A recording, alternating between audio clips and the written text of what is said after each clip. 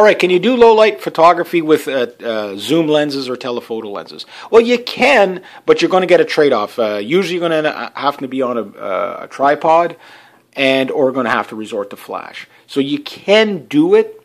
It's not that bad. I mean, I've done dark bars with this.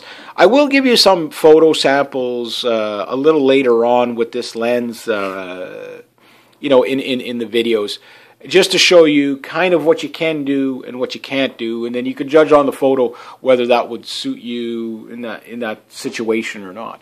But yeah, you can do low light. It's just it's a lot harder because your camera doesn't respond as fast. Now, newer cameras, you know, again, this is 2003 technology, so you know the cameras are a lot better now, that type of thing. So you know, judging your ISO speed, judging this.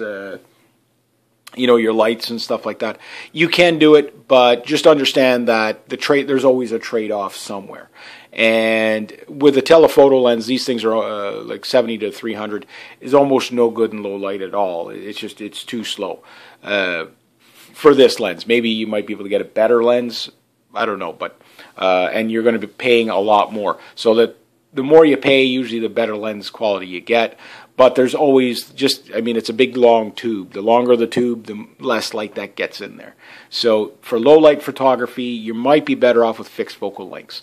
I'll probably see if I can find some used fixed focal length lenses for this thing again later on when I get some extra money. But right now, this covers everything I need to do. And I have used it, you know, for weddings, indoors. Indoor photography, usually you're better, you know, better off with fixed focal lengths because you can let in more light. You don't have to resort to a flash. So just type it. That's just something to consider anyway.